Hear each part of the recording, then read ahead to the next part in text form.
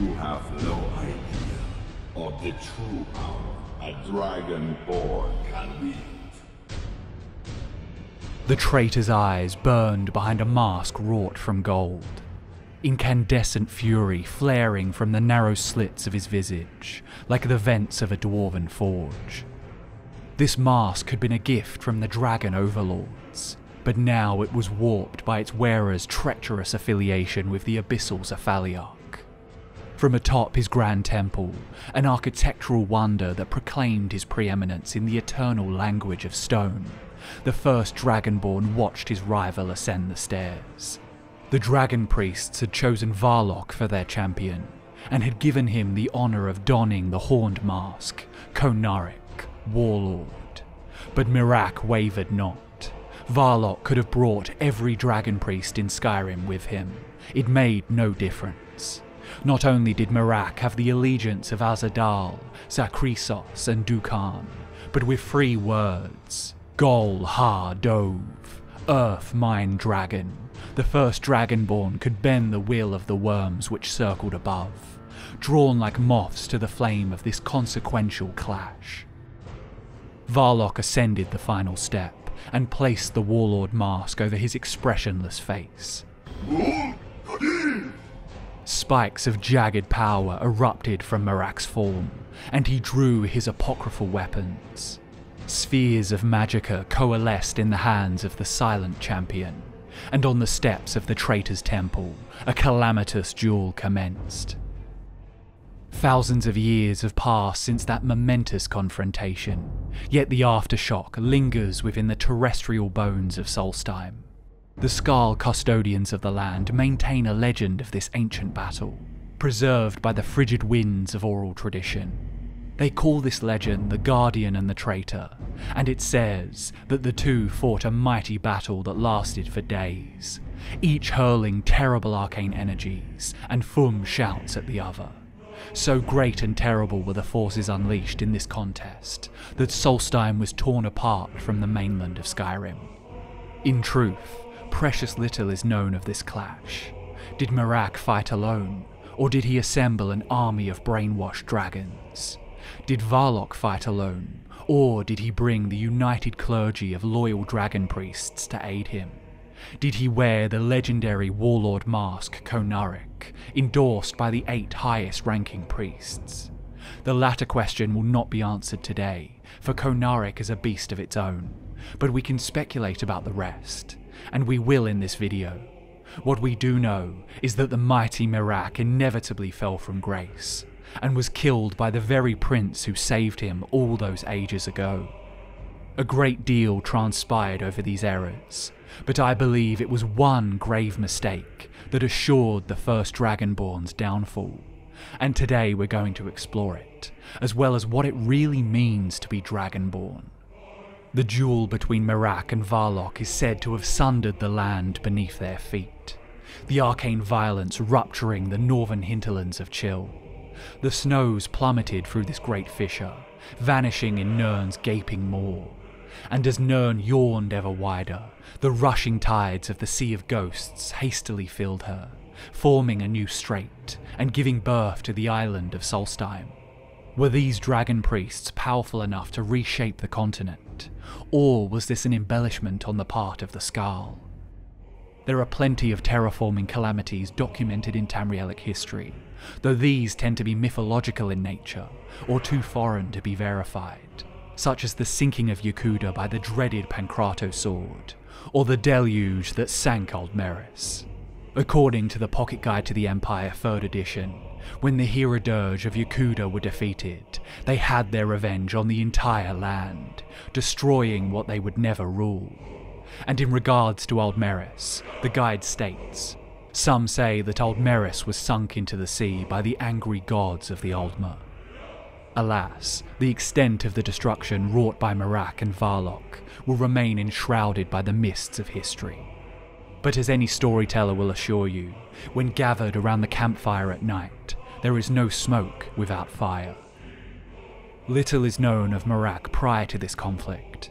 Most of his story was delayed by the dilation, or dissipation altogether, of time in Apocrypha, But Miraak was the most formidable member of the dragon cult.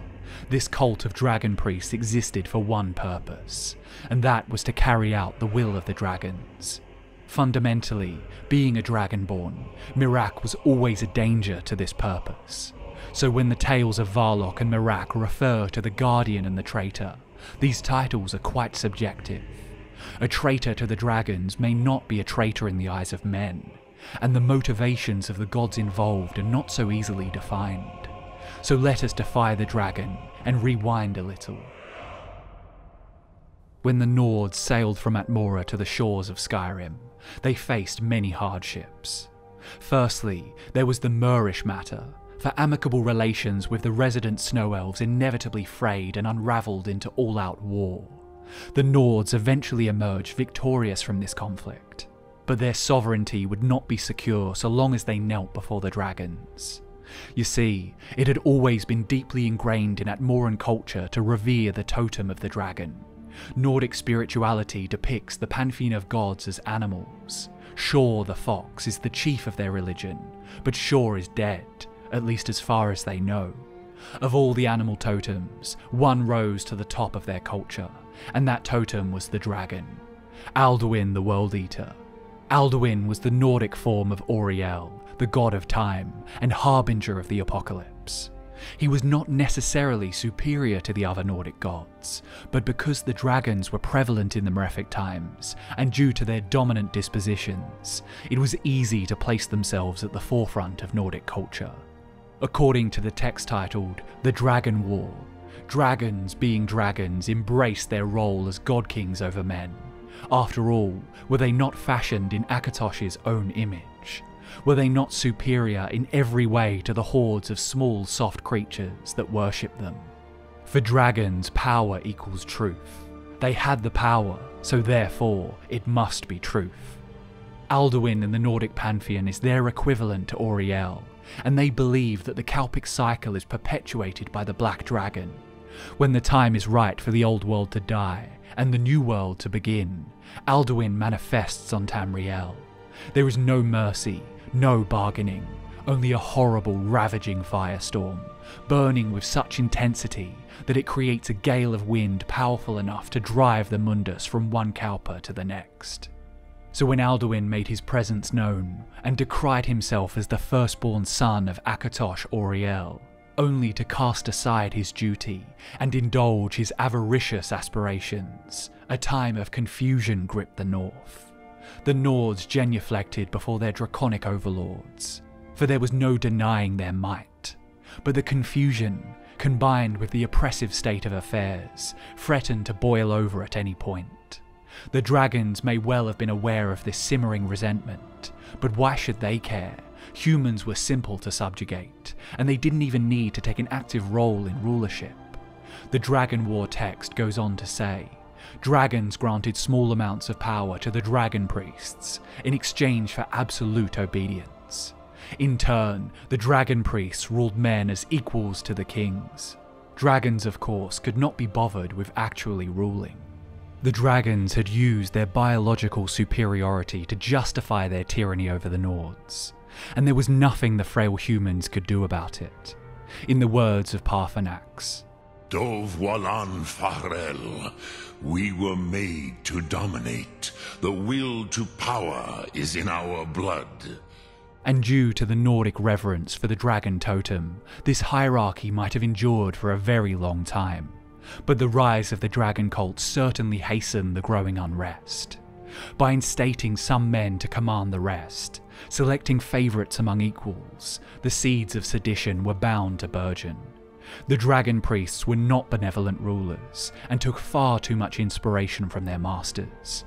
This could have just been due to the intensity of their devotion, but I'd chalk it up to the unavoidable propensity for all sapient beings to vie for power, and to ultimately be corrupted by the possession of it. The Dragon War elaborates on the gradual shift in how the dragon priests governed. In Mora, where Isgramor and his people came from, the dragon priests demanded tribute and set down laws and codes of living that kept peace between dragons and men. In Tamriel, they were not nearly as benevolent, It's unclear if this was due to an ambitious dragon priest, or a particular dragon, or a series of weak kings. Whatever the cause, the dragon priests began to rule with an iron fist, making virtual slaves of the rest of the population. At this point, the dragons must have felt foolish for entrusting so much power in the hands of such weak creatures. But the Nordic peoples soon reached breaking point. When the populace rebelled, the dragon priests retaliated. When the dragon priests could not collect the tribute or control the masses, the dragon's response was swift and brutal. So it was the Dragon War began. Miraak's involvement in this war, or his lack thereof, will prove crucial to his story. But it was before the conflict broke out that Miraak turned against his kind. It was not a case of empathy for the subjugated masses, but purely for personal gain. All Nords have an innate connection to the Thum, the storm voice. It is fundamental to their nature. Nords refer to themselves as the children of the sky, believing that the goddess of sky and storm, Kind's breath upon the throat of the world, brought them to life. Therefore, the ability to channel the voice is not unique among Nords. It is, however, rare to find a Nord of such talent and discipline to wield its full potential. When the Nords began to use the voice isn't quite so clear. Some sources suggest that it can be traced back to Mora. Others claim the dragon priests were the first to wield it, perhaps bestowed upon them by the dragons as a reward for their servitude. Alternatively, the etched tablets of High Hrothgar assert that Kind called upon Parthenax, who pitied man. Together they taught men to use the voice. Kind bade Parthenax to give this gift to her sky children during the war against Alduin's tyranny. The ability for Nords to use the Thum almost certainly predates the Dragon War, but there is no doubt that Parthenax would have made it considerably easier for more men to understand how to utilize it. Whatever the case, one thing is clear: mastery of the voice was no easy feat for a human's inferior vocal cords. Miraak was the first Dragonborn. This meant that he could devour the souls of slain dragons and learn powerful shouts instantly. He was tremendously, uniquely powerful in his time, and these enhanced abilities led Miraak to consider himself mighty enough to rival the dragons, not serve them. He craved more power, more knowledge, more of the dragon language that his masters had withheld from him. And so he turned to the keeper of forbidden knowledge, Hermaeus Mora. No mortal prior to this point had dared to strike an accord with the abyssal cephaliarch. Admoran folktales told of Hermaeus Mora, the woodland man, and warned men against his seduction. But Miraak was brazen and struck a deal with the Gardener of Men, becoming the prince's champion in exchange for forbidden knowledge, granting him powers unknown to the other priests and all the dragons of the north. From Mora's leather-bound labyrinth, Miraak uncovered never-before-spoken words in the Dover tongue. He could take on the aspect of a dragon, and most significant of all, he could bend dragons to his will. This was the height of impiety to the draconic overlords. As Parthenax said, dragons were made to dominate, and as the Dragon War text states, they embraced their role as god-kings over men, for they were superior and fashioned in the image of Bormahu, or Auriel, or Alduin, or Akatosh, whatever you choose to call the fractured dragon god of time. Miraak slew dragons with ease, absorbing their souls and channeling them into words of power. Parthenax says, "There is nothing else but philosophy to Adova. It is no accident that we do battle with our Thum, our voices. There is no distinction between debate and combat to a dragon. Timvak Loskra. For us, it is one and the same." And if dragons pride themselves on the cutting edge of their rhetoric, then Miraak proved himself to be the master debater. Another testament to the might of Miraak in those early days of mankind is that one of his acolyte priests was none other than Azadal. I have a video on the channel about Azadal that makes a case for why he just might be the greatest mage who ever lived, which I'll link in the description. So, for him to be considered an acolyte of Miraak just goes to show that Miraak's command of the Storm Voice must have been astounding. Miraak and his acolyte priests were obviously no longer welcome among the priests of the dragon cult, and they operated on the outskirts of Skyrim, in the Solstheim region. Of course, we don't know whether Solstheim was part of the mainland at this point, or whether the story of its sundering was a tall tale espoused by the Skald. Whatever the case, Miraak would have undermined the dragons and their manservants from his temple in the northeast, and he would have feared no challenger. When the Dragon War commenced, and the Nordic masses rebelled against their scaled superiors, Miraak made the decision not to participate. Maybe he saw no opportunity to capitalize on the conflict. Maybe allowing the two parties to annihilate each other amused him. Or, as I suggested in my recent video on Hermaeus Mora, perhaps the Scryer of the Tides of Fate counselled him to stay out of the unfolding strands of destiny. In the latter case, my argument was that Mora had an ulterior motive, one that relied on him keeping Miraak from fulfilling his true purpose in life. We'll explore this very soon, but the important thing to take away from this is that I believe Miraak's neutrality in this Dragon War was the one grave mistake that assured his doom. He might have delayed it, living longer than any man could ever hope to live, but his fate was sealed with that seemingly inconsequential decision. When the war began, the men died in droves. The Nords were formidable warriors. There were many talented tongues, and at this time, before magic was shunned by their culture, they also had a great number of powerful mages called clever men. And though they outnumbered the dragons, it took many men to slay even a weaker dragon. To make matters worse, the dragon priests had been carefully selected by the dragons, for they were men of immense power and influence, and each priest had a horde of followers. According to a report on the nature of dragons, called There Be Dragons, they just were, and are, eternal, immortal, unchanging, and unyielding. They are not born or hatched, they do not mate or breed. Dragons are fundamentally different to the descendants of the Elnathay, to men and Mer. They can be killed, their physical bodies destroyed, but you cannot permanently kill a dragon so long as its soul remains. Dragons can absorb the souls of other dragons that they defeat in battle, and this is the only way to ensure the rival soul does not reconnect with its corpse. With this in mind, there was no way for men to win the war. They could delay the threat, but victory could not be secured. Some dragons defected to the side of men, like Parthenax, who taught new words to the most powerful tongues. But unless these few dragons could absorb the souls of all their kin, Alduin's armies would simply regenerate and rally again. Understandably, the inner councils of men were hesitant to trust Parthenax and the other Turnscales, so it was difficult for men to provide consistent assistance. Also, Parthenax had been Alduin's lieutenant, but ultimately, Alduin was the first and the greatest. Alduin, destroyer, devourer, master. If Alduin's soul could not be consumed, then the war could not end.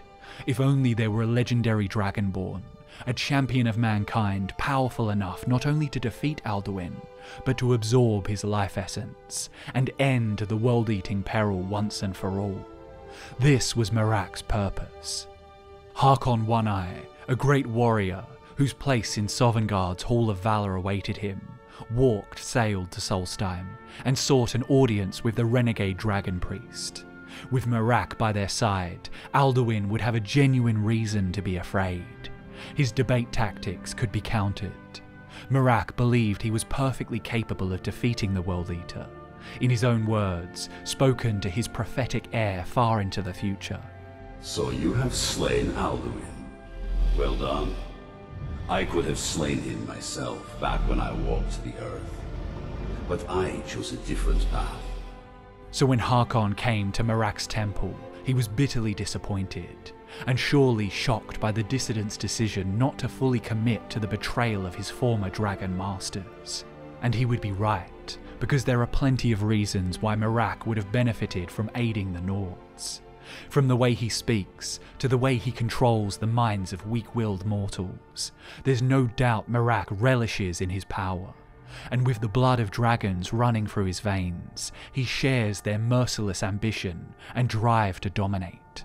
So how could he possibly pass up the opportunity to defeat the greatest living dragon?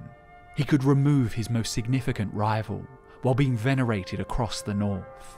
The Nords would certainly have accepted Miraak as their leader, not to mention the wealth of knowledge Miraak would obtain from absorbing the soul of the World-Eater. I can only conceive of one reason why Miraak would choose not to intervene, and that's if he received a better offer. That offer, I believe, came from Hermaeus Mora, and my theory is that the Gardener of Men wished to manipulate the threads of fate by luring Miraak away from his designated life path. By derailing the destiny of the First Dragonborn, a fate vacuum was created. Someone needed to stop Alduin, for reasons we'll discuss very soon, and if Miraak wandered off to Apocrypha, then a future Dragonborn would have to inherit his responsibility. But before we delve deeper into this future Dragonborn, and Mora's motive, and the effect this would all have on Miraak, let's tackle the slippery subject of what it means to be Dragonborn.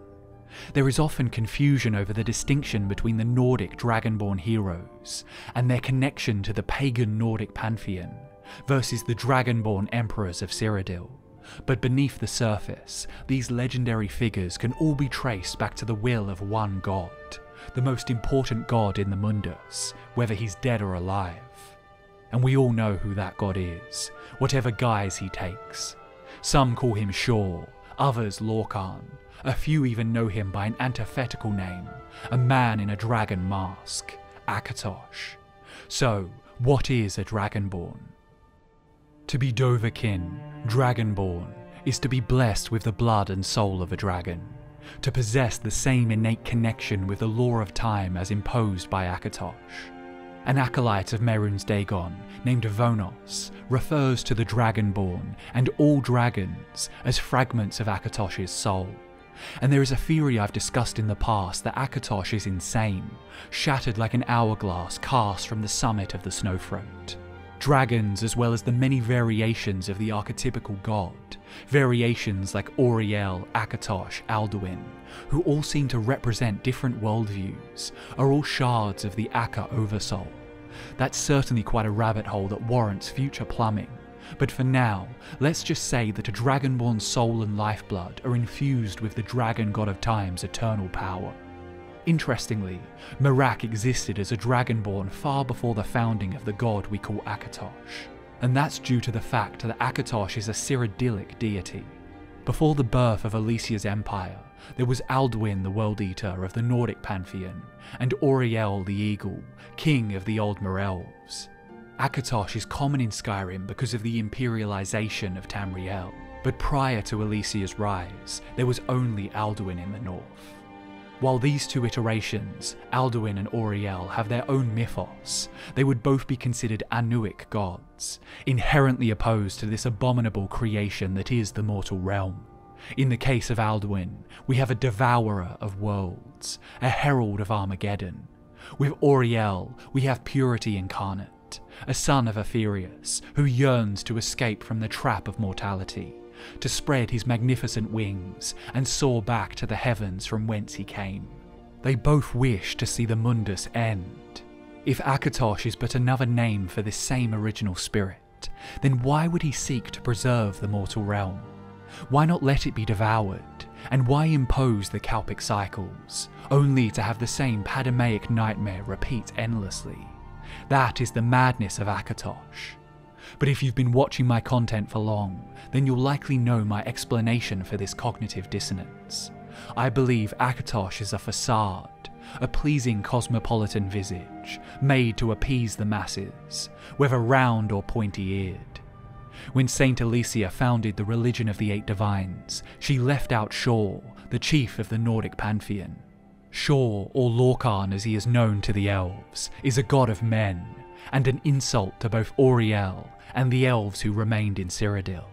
So, Alicia renamed him Shazar, and made him a minor deity, but she took the key elements of Nordic Shor and placed them alongside Auriel, creating a two-headed god, Akatosh. Under the guise of Akatosh, the chief of both the Nordic and Ultima religions would be revered. This would cause major problems down the line, dragon-breaking problems. And if you'd like more information on that, I'll leave a link to my video on the Simian prophet Miraak in the description. But with all this in mind, it should not be taken as a coincidence that when you see depictions of Akatosh in the Empire, you will most commonly see a two-headed figure, with the head of a dragon and the head of a man. And in combining these two opposing forces, Alesia had unwittingly recreated the primordial interplay that gave colour and contradiction to the Orbis. Like Anu and Padamai in their universal conflict, this yin and yang was reforged within Akatosh. So what is the significance of that? Well, if we look at all the manifestations of the Dragonborn, whether Nordic or Imperial, there is one similarity they all share, and that is that they serve the realm.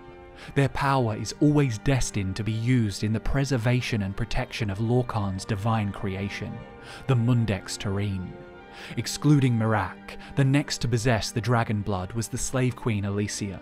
Trials of Saint Alesia states, Akatosh made a covenant with Alesia in those days so long ago. He gathered the tangled skeins of oblivion and knit them fast with the bloody sinews of his heart, and gave them to Alesia, saying, This shall be my token to you, that so long as your blood and oath hold true, yet so shall my blood and oath be true to you.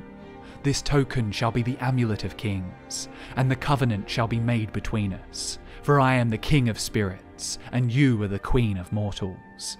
As you shall stand witness for all mortal flesh, so shall I stand witness for all immortal spirits. And Akatosh drew from his breast a burning handful of his heart's blood, and he gave it into Alesia's hand, saying, This shall also be a token to you of our joined blood and pledged faith.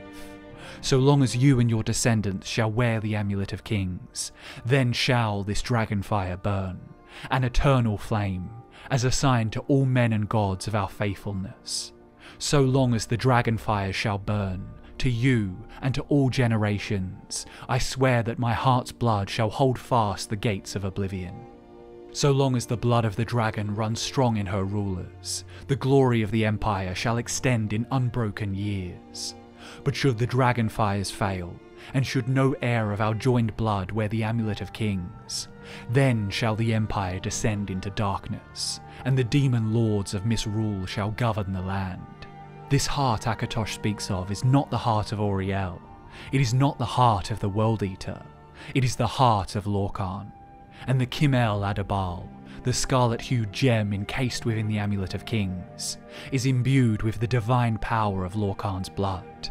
The poem titled Kim El Adabal, a Ballad reads, When Akatosh slew Lorkhan, he ripped his heart right out, hurled it across Tamriel, and the heart was heard to shout, red diamond, the heart and soul of men. Red diamond, protect us till the end. The laughing heart sprayed blood afar, a gout on Sirad fell, and like a dart shot to its mark, down in an Ayleid well. Magicka fused the Lorkhan blood to crystal red and strong, then wild elves cut and polished it down to Kimel Adabal. It was sure Lorkhan who liberated the human slaves from the Ayleid oppressors. It was the god of men who answered Alesia's prayers, not the Eagle King of Mer. With this covenant, all of Alesia's descendants would be of the dragon blood, and they would guard Lorkhan's mortal realm from extra-mundane threats.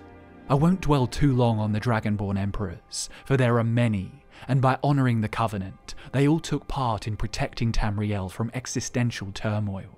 There are some complex characters among the Dragonblood rulers, like Riemann and Tiber Septim, but Riemann will have his own dedicated video, and I already have one on the mighty Talos Stormcrown. But Tiber Septim, aka Talos, may have been Dragonborn, or he may have been the public facade for a different Dragonborn, namely Wulfharth. After all, the Greybeards declared Hjalti Tiber Talos as the one who would unite Tamriel, but they did not explicitly claim he was Dragonborn. His ability to wear the Amulet of Kings and light the dragonfires is enough to legitimize him in the eyes of some, but it can be argued that his collaboration with Wulfharth is what allowed him to do that. I can feel myself being drawn into this quite complicated topic, so I'm sorry for digressing. But what's important here is even in the curious case of Talos, we have a figure who brought stability to the Empire. And yes, while it was built on blood-soaked foundations, he brought a time of peace to Tamriel, the Golden Age many called it, something that would be very pleasing to Lorkhan. Martin Septim was the last of these noteworthy Dragonblood rulers, and he is best known for sacrificing himself, smashing the Amulet of Kings to transform into a shining avatar of Akatosh and defeat Mehrunes Dagon. But once again, I pose the question to you, who benefits from this crucial event? Whose divine intervention was it? Yes, Martin manifested as a dragon, exactly what you'd expect an avatar of the Time Dragon to look like. But why would Lorkhan drop the masquerade now? He's made no effort to receive recognition for his deeds under the name Akatosh prior to this point. Why would that suddenly change at the ultimate moment of the Oblivion Crisis? We could also give honourable mention to Mankar Cameron when talking about other Dragonborns, but he is an outlier, for you could argue that he usurped these powers by altering his genetics. In his commentaries, he writes of using Mehrunes' razor on his own flesh. Offering myself to that daybreak allowed the girdle of grace to contain me. When my voice returned, it spoke with another tongue. After 3 nights I could speak fire.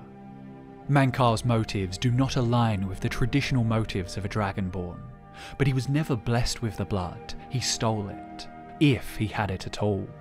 That leaves 2 crucial Dragonborns, the first and the last.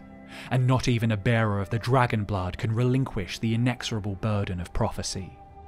Miraak abandoned his fate in favour of forbidden knowledge, and so the wheel turned upon the last Dragonborn. Without Miraak's support in the Dragon War, the ancient Nordic heroes were left with no alternative but to cast Alduin forward in time. It was a temporary solution, and the weight of the world would have to fall upon the shoulders of another. While Miraak hid from his fate in the literary labyrinth of Apocrypha, the loom of fate spun a new reality, and Miraak's successor was foretold by the prophecy of the Dragonborn. When misrule takes its place in the 8 corners of the world, when the brass tower walks and time is reshaped, when the thrice-blessed fail and the red tower trembles, when the Dragonborn ruler loses his throne and the white tower falls, when the snow tower lies sundered, kingless, bleeding, the World-Eater wakes and the wheel turns upon the last Dragonborn. Alduin returned and the last Dragonborn rose. He slew Alduin, fulfilling Miraak's purpose and making Miraak obsolete in the eyes of the god who gave him his Dragonborn powers. The last Dragonborn was lured to Solstheim, where Miraak's tyranny had poisoned the minds of the locals. Hermaeus Mora, aware of how fate would unfold, made his presence known to this new hero, and offered him an accord. Mora knew that Miraak's ambition would turn the priest against his master, so Mora took the last Dragonborn as his new champion. And so, after over 4,000 years, Miraak suffered the consequences of his one grave mistake. The first Dragonborn was defeated atop the summit of Apocrypha, by the very hero he had forced into existence, by shirking his duty. Whether you believe it was Mora's whispers in Miraak's ears that caused him to let Alduin live, or nothing more than the weight of his hubris, there would be no last Dragonborn without the looming threat of the World-Eater. It would appear Miraak knew that Hermaeus Mora would betray him. Perhaps in his years of service to the prince he regretted not aiding his countrymen, but he knew that his only path to freedom was obstructed by the last Dragonborn. It was kill or be killed. After so much time in a realm where fates are immortalized, he believed he was the master of his own. Maybe he even came to the realization that avoiding his fate would lead to his downfall, and wished to return to Tamriel once Alduin had re-emerged.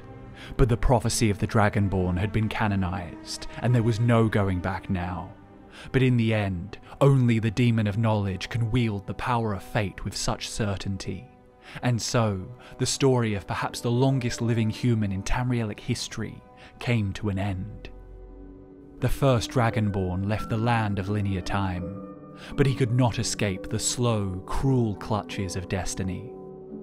His fate was sealed long ago, and finally, bested by his own blood, Miraak met his demise. And that was the story of Miraak and his one huge mistake. Thanks so much for watching.